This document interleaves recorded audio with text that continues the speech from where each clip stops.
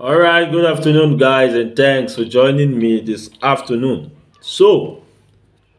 Peter Obi held a meeting with stakeholders from NLC. I think the political wing of NLC that I think have a certain degree of control on the Labour Party. Now, this is in its bid to reconcile every faction in the Labour Party. And after that meeting, he said they were going to have a larger house meeting. But after that, he addressed the media where they asked him, you know, different questions. And he said that they are going to solidify their ranks. They asked if there is hope for Nigeria, and he said, very, very big hope. And they are going to solidify their ranks for the benefit of Nigerians, where Nigerian citizens will be put first before any other person. And that is the kind of government we are looking for, right? Because the people in power today don't care about us. It's about themselves. I said it yesterday. About themselves, about their families, about their cronies, about, anything that has to do with them. For you who is a citizen, you have to fend for yourself. You have to protect yourself. You have to do almost everything for yourself.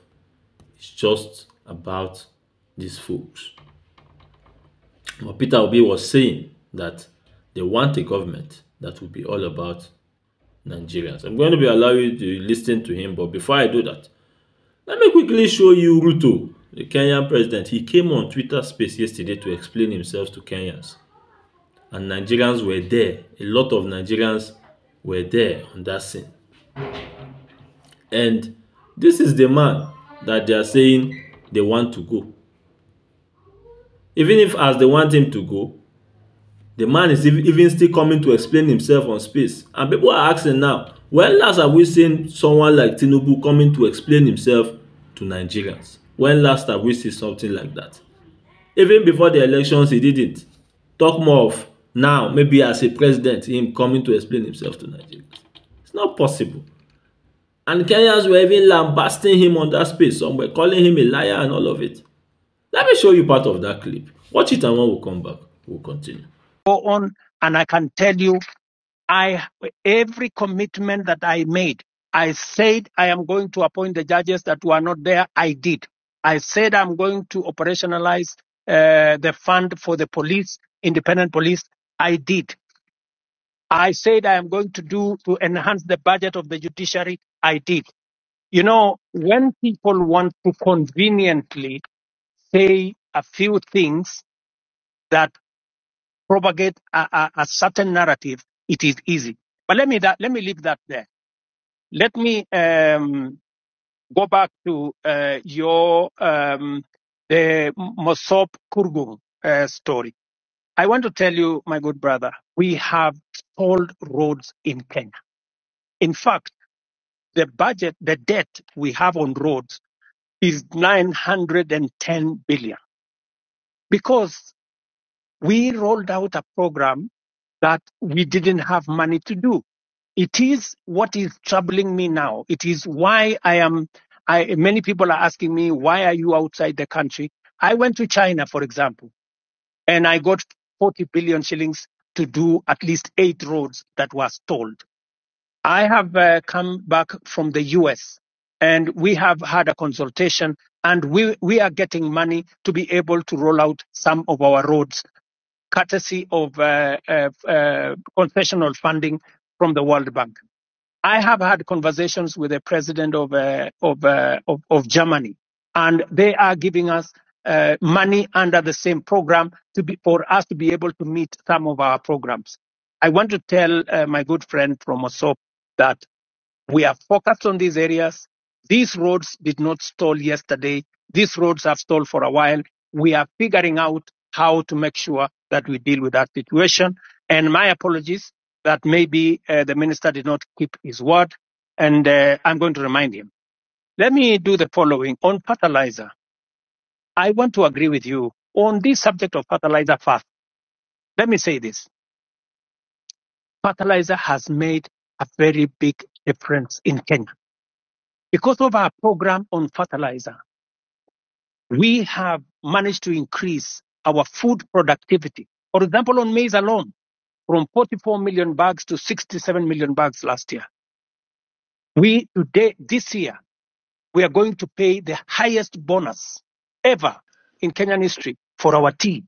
In fact, our tea production, because of the support we gave KTDA, has increased from last year. It was 180 billion shillings that we collected from our tea. This year, it's going up to 210 billion.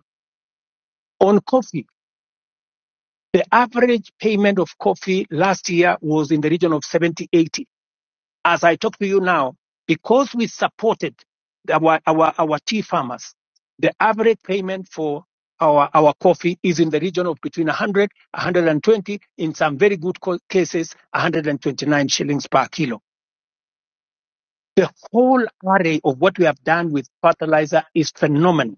And therefore, I understand when somebody like my friend from Morsop gets annoyed when there are people who want to sabotage a program that is making a very big difference in Kenya.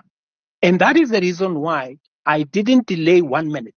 When this issue of fake fertilizer came into the public, all the officials that were involved in it at the National Cereals and Produce Board were charged. When the minister is finally, when there is evidence gathered enough for the minister to be held to account, I want to promise you that I will fire him and any other minister for that matter, if there is sufficient evidence to hold anybody accountable. Arrogance. I agree with you that not everybody understands communication. Let me tell you, my good friend from Mosop, the day you become a public speaker, you will know how easy it is to make a mistake in the public. Sometimes you say things that you did not mean, but it comes out very badly. So, whether it is the member of parliament for Molo, the member for parliament for Molo is a young man. I can tell you that young man is doing his very best. In fact, when I made him the chair of finance committee, many people told me he was too young. I shouldn't have made him. But I wanted to test also young people. And I wanted to mentor young people. And I want to say, he has made mistakes. But I want to tell you that young man is bright. He has a bright future. He made mistakes. I will apologize for him. Maybe he said what he shouldn't have said. But they are among the young people I am mentoring so that they can become leaders tomorrow. Same case with my friend Kimani Ichung'wah. All right, welcome back, guys. I guess you saw it. Ruto came and was explaining himself on Space. The sitting president came and was explaining himself to Kenyans on Twitter Space. Himself, he didn't send anybody. Himself. And on it, Kenyans are saying you will go. This man better pass Tinubu, but Kenyans, they say you could go. Nigerians, when will we wise up? When will we make these people know that we give them the power and they're supposed to respect and fear us? Ruto now have scrapped all the budget of the first lady. He has uh, dissolved some agencies and merged them. He has done so much now after this protest to cut cost of governance. Yet Kenyans are saying you will go.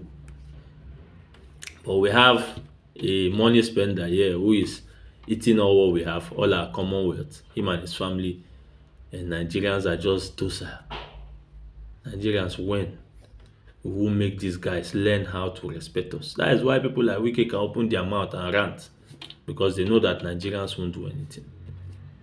Alright, having said that, let me show you what Peter Obi said when he was interviewed about the Labour Party. And when we come back, we'll wrap up. Please watch. People are distracted by this issue so far. No, they are not distracted. They are being distracted by those in office. We're not in office. How can they be distracted when we're actually doing what is amazing? Do we still have hope for Labour Party in the next elections? Whose hope? Whichever forces that is involved, we will resolve it. External and internal, we will amicably resolve this to the greater interest of Nigerians, not just Labour Party, where we'll start caring about what concerns Nigerians. Nigerians do not expect us as politicians to be preoccupied by party wranglings. They want us to be preoccupied by issues that affect Nigerians, which is their health, their children's education, the food, and pulling people out of poverty. We can't have 30-something million people that will face hunger, with more people being thrown into poverty and everything, and we're preoccupied by party wrangling. We are going to resolve it and focus on doing what we are expected as politicians. It means we are public servants, and we must focus on the people. It is about the people. All right, welcome back, guys. I guess you saw it. Now, this means one thing, that Peter Obi has no intention of leaving the Labour Party. Instead, he wants to make sure that the close ranks. He wants to make sure that everybody is reconciled. He wants to make sure that everyone is on the same page. And that is how leaders behave. I remember sometime, I think last month or so, when many people were calling for him, even many obedients were calling for him to leave the Labour Party because of, the rivalry and rancor that it was happening here and there. The APAPA is saying this one, Julius ABURE is saying this one.